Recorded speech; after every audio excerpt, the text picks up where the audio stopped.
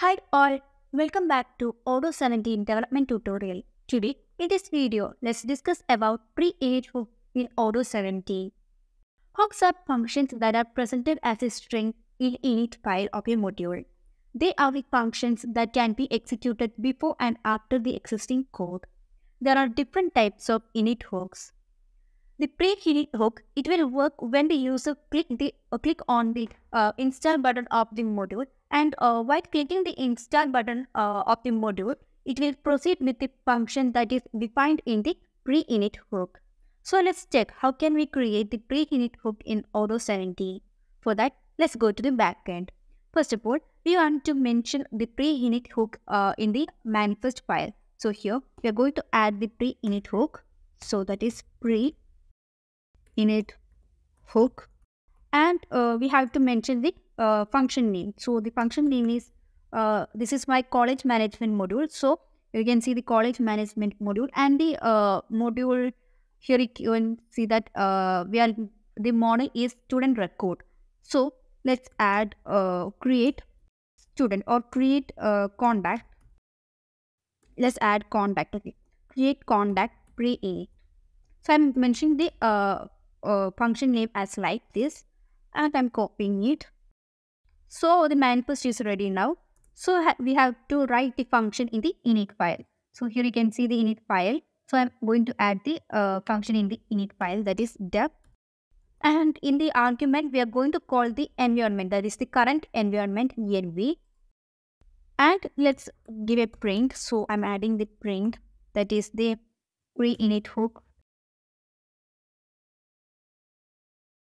And let's write a function, or let's update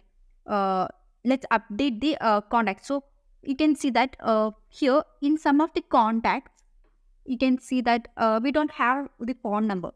So here you can see the mobile number is missing.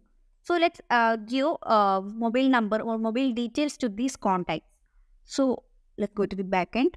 So I'm going to add it, that is env.cr.execute. And we are going to update it.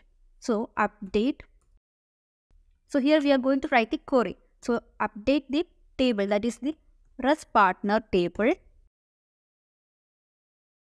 equals to. So let's give the mobile number. Mobile is null. So for those contacts that have the mobile number as null, then their mobile number will be automatically updated as the given mobile number. So after writing the query, let me give a print also as updated. Now let's updated. Okay. Now let's run the PyCharm. And after running the PyCharm, let's install our module, that is college management. So I'm going to the app. And in the app, let me search my module, that is college management module. So I'm installing it. If you check here, you can see that. So here you can see that the pre-init hook is executing and updated. So if we check the contact here you can see that the mobile number has been came. So here you can see that those contacts that have the mobile details as null have been set as been updated as the mobile number that we have given. So this is how we create the pre-init hook in Odoo 17. Thank you.